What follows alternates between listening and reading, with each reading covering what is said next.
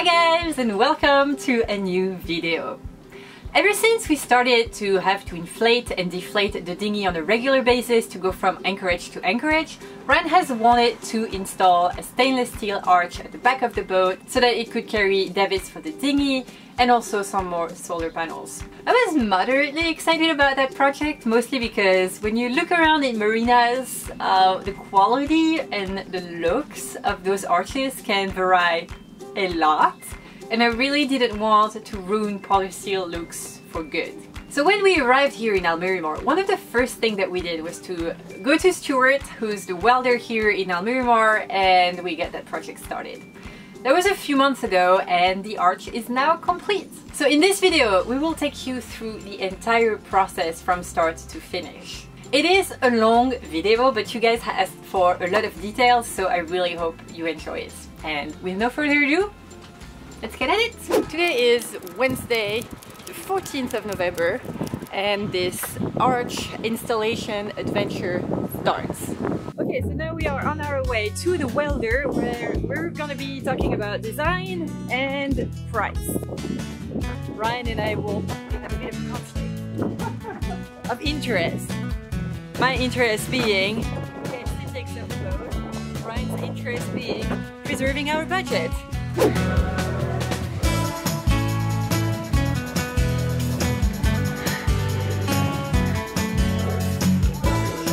Let's see if Stu can help us with this conflict. Yeah, with a step there, but you've got a much flatter stern like this. Yeah. Do you see how that one curves in? Yeah. So that'll curve in there and sit forward. Then you've got the davits there, the bar on like that one for all your aerials. But it'll have to be, that will come further over, yeah. So that will be like that one. It's a bit of all three, to be honest. This part is my concern. Yeah. I like this. You might have to be a conflict resolution here. Well, as I say, I can do that. So what we do is where your pole comes up like this. Yeah. This is your existing handrail. Yeah. That's the stanchion here. Yeah, that goes like that. Yeah. Where's then that's I can't remember where the stanchions are. But, so it goes like that. I can cut that out. Yeah. Actually put the pole. That would be awesome. Yes, that's what I want. But it's much more expensive because it takes so much more time. How much more expensive? I'll work it out. I mean, they look really nice, but it's a lot more. No, I understand. Yeah, so that's our conflict. That's the conflict that we have. Yeah, like, that's the thing to decide. What I'll do is I'll do you the price, the difference in. So we can see this. Yeah. That would be great.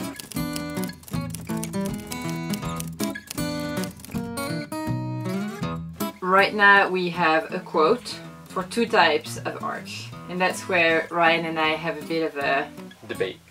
Do you want to describe the debate?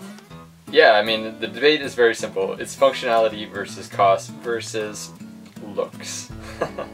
The way it was described is you can do it a cheaper way, which has all the functionality. Essentially it would have room for about 600 watts of solar panels and be able to carry the dinghy off the back, and also have rooms for some floodlights and for all the antennas, but it would be its own independent structure, and it would go obviously off the transom and then onto the deck close to the helming positions, which are in the back. So it meets all of our functional requirements, and it would be the easiest in terms of a manufacturing and fabrication standpoint to do. But I don't like the way it looks. But Sophie doesn't like how it looks because there's like multiple posts in, because you'll have the back pulpit and then next to that would be the post for the... My problem with it is that once we put the arch up there, it's an expensive project, it's a big commitment, we're not going to redo it. We're not gonna later on decide that, oh, let's redo the arch so that it looks a little nicer and more integrated to the structure of the boat. And there comes option number two. And option number two is to integrate the arch to the existing structure, reinforcing the pulpit of the boat. Well, they would take the pulpit of the boat off, cut it up, and essentially rebuild it into the frame. So this is where we're on our difference, because I would prefer just the functionality. I don't think it looks that bad, and Sophie wants the look. So I don't only want the look, I just think that if we're gonna do things, let's do things properly and in a way that is the best for the boat. If the cost is just a little bit more, then yeah, I think it would be better to do it that way. It's all one piece. But if the cost is substantially more, which is what I'm thinking it will be, then the question comes into play. So, we're sitting on the quote. We took bets on the prices.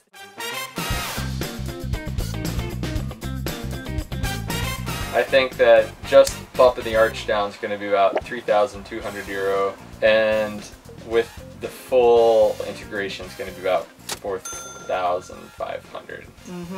What did you think? I think that a regular arch will cost 3,500 euros, and the proper way of doing it is going to be around 5,000. I told Sophie that I'm okay if she doesn't want to do it because it doesn't look good, but then she has to inflate and deflate the dinghy every time we need to. So, how much inflating and deflating the dinghy am I going to do next season? The answer right now. Are we gonna do this on the camera? Of course! Ryan is opening the mail from the welder that contains the quote. The most expensive part is the tubing. Yes, that's you have to expect that. Yeah, and then he has 36 hours of labor. That's expensive. But that's also very reasonable. Yeah, so it takes him a week to build it, let's say. And then fitting, he's got 5 hours of fitting and welding on the boat. So to come and put it on a boat, it's going to take him like half a day. Which is also reasonable. Yeah. So that's like to build the frame and to come and put it on the boat. This amount. Yes, so that's with the VAT, that is a total... 3,300 euro. Okay. Okay, and now he's added... More tubing. More tubing, but it's cheap. But is that right? 1 times... Yeah, so it's a bunch more tubing, and then additional 12 hours to weld all of that together. With VAT, it's about 4,000. Yes. That's... very reasonable. Very, very reasonable. So then, yeah, I think we just have it integrated. But we need to email him and ask. I win! You win because the price was reasonable. I still win! Yeah, no, I think it will look nice. Oh, this is great. I'm so happy. High five. Cool. Stay tuned for the rest of the project.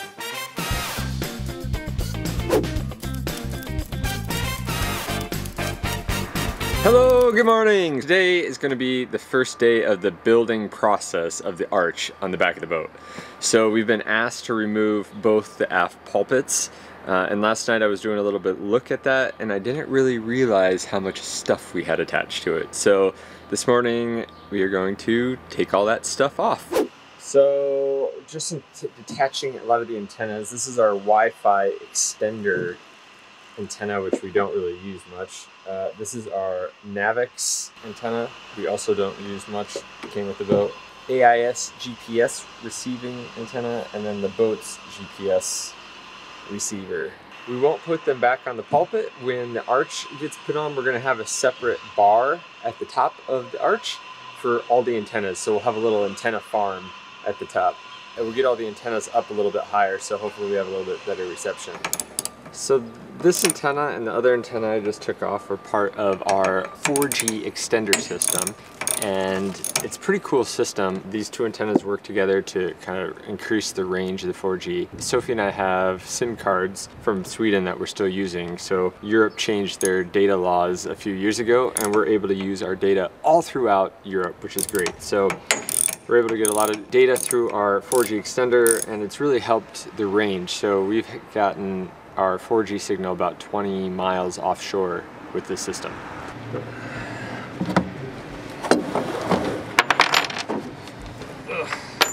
Now we gotta go to the other side.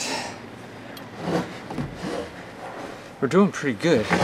I think I just gotta we need to remove this. Hey Ryan, you don't want to tempt fate. Oh yeah. Thank you for reminding me.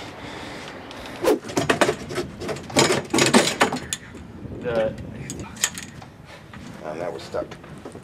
The washer inside was... Can you grab that stuff? Or... Nope. That over it? Probably can get this one pretty... Yeah.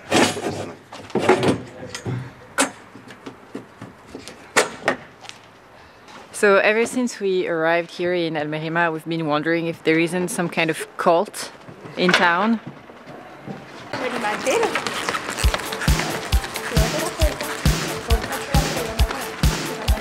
Oh, they're everywhere. What is this?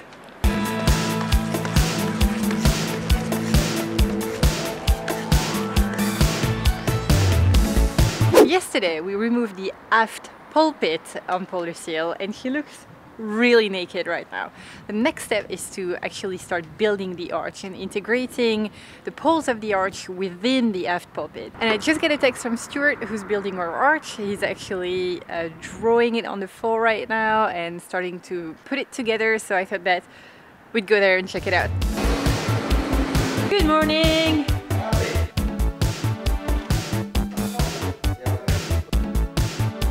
Is this it?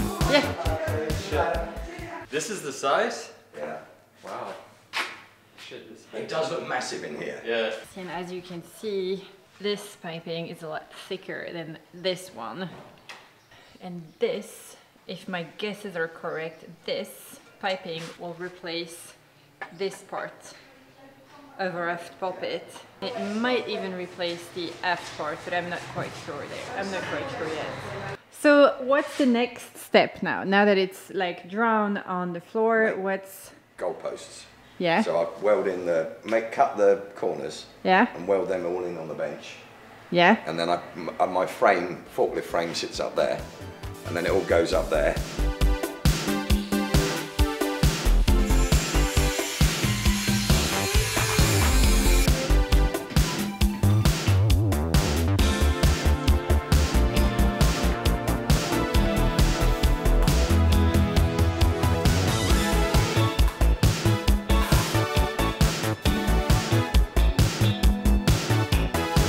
Step is to make the intermediates.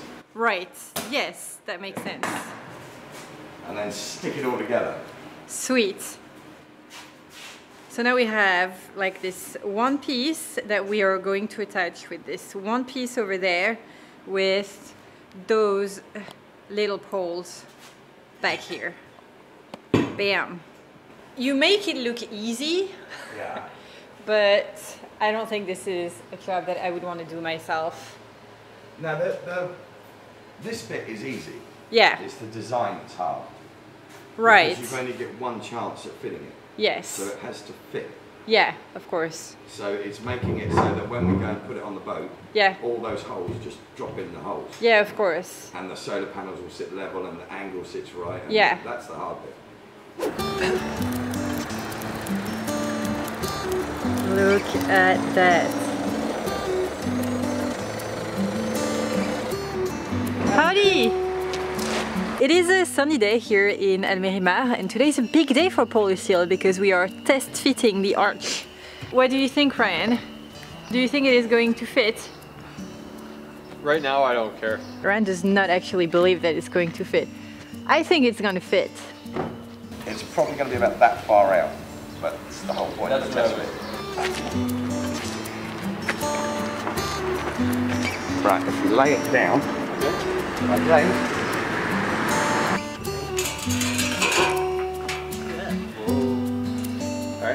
Right, drop the back leg down. Okay, back leg's down. Oh, on the other side of the wire, right, let me go down again. Yeah. Sorry about that. Right. Okay, so verdict, does it fit? Perfect. It fits perfect. Perfect. So it is perfect. Yeah. Cut it off about 3 millimeters. Oh my god. I mean, you got the angle and everything right. That's impressive. Shit. I like it. It looks great. Yeah. It looks way better than I thought it would. Huh. Do you like it? I do, yeah. It looks really good. How does it feel when you stand under it? Well... If you stand on the pass rail, for example. Oh no, it's... You mean the height? Yeah. It's perfect. The height should be spot on, I think. It's really good, look. Yeah. Any higher and I think it would look awful. No, I think it looks... I think this is just perfect. I mean, the solar panels make it look a little higher, but... This is gonna look great. What day is it today? April 1st. And what's happening? I'm pregnant. Today is Monday, 1st of April, and this is no April's Fool. This is the day that we're finally installing the arch. Last week was really windy. We had this big, strong wind going through the marina. It was blowing up to 50 knots. It was insane. And we couldn't do anything all week. So today, the wind has finally died off and we can install the arch. Yay! It's here. So that's it. This is the last time that Polysteel looks like this.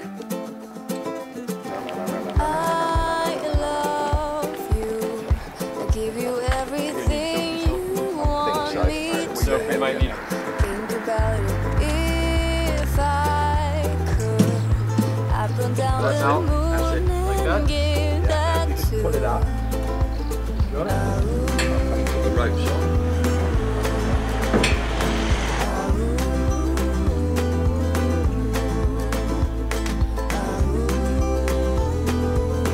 Oh my god, this is so crazy! I think it looks cool. Yeah, you think that's right?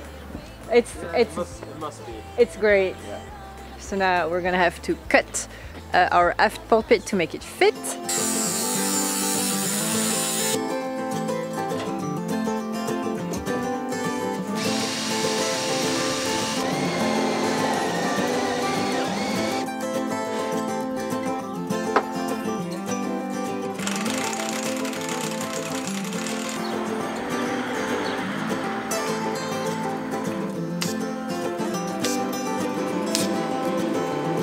It's all done. I mean, Is it? Needs a little polish.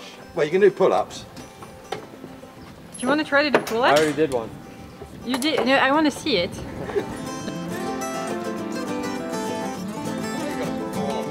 Okay, go Ryan. Yes. Yes. Oh, come on. Oh, you're missing one here. Right, panels. Panels! Whoa! Look at that humongous solar panel.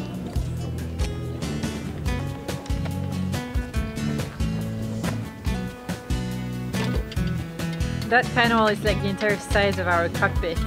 Do you need some help here? Yeah, if you can grab it.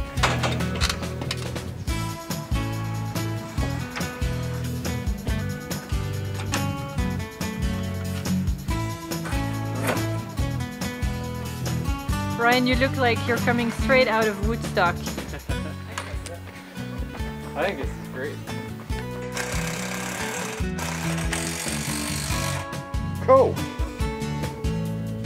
Bam! Awesome. That's it? That's it. So what do you think, Stuart? I like it. I'm amazed at those massive panels. Yeah. Because I remember when we first talked to you, I said, how big can we get? And you said, 200 each maybe. And I was like, nope, we're going bigger. Now we just got to get some blocks and stuff. Make ourselves a little pulley system. No, I think the proportions are just right. It's just perfect. The solar panels, the arch, the fact that the arch is integrated in the push pit. Yeah. Everything looks just right. It's way better than everything I thought. Thanks, Stuart! Are you happy? I'm happy. Now it's on to the million other projects we have.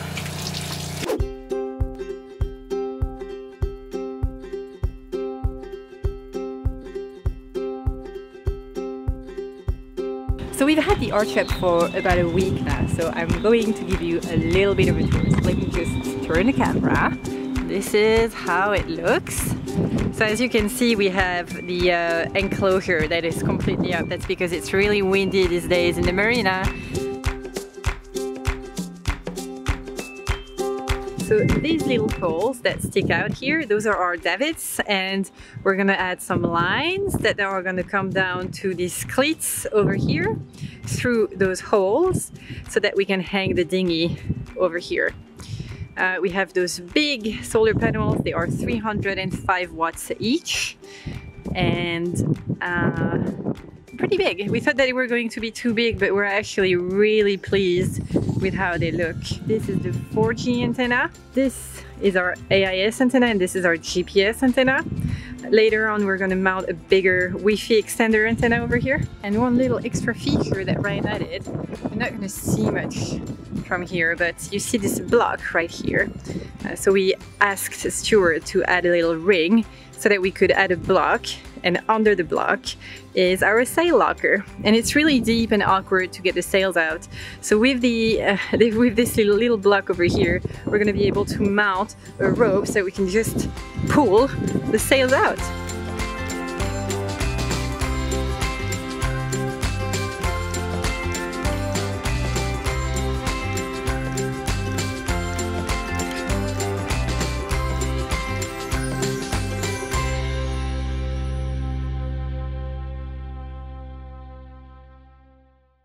I think that there is a lesson we can draw from here, and it is that you should always ask. We were not even gonna ask for the price of the arch integrated in the aft pulpit, and because we asked, we realized that the cost was okay, and so the result that we got out of it is so much better than what it could have been. I think it looks really good. I'm really happy that you pushed for that, because it is good. I'll admit it. It's really nice. He did an awesome job. Appreciate the satisfaction coming out of my eyes.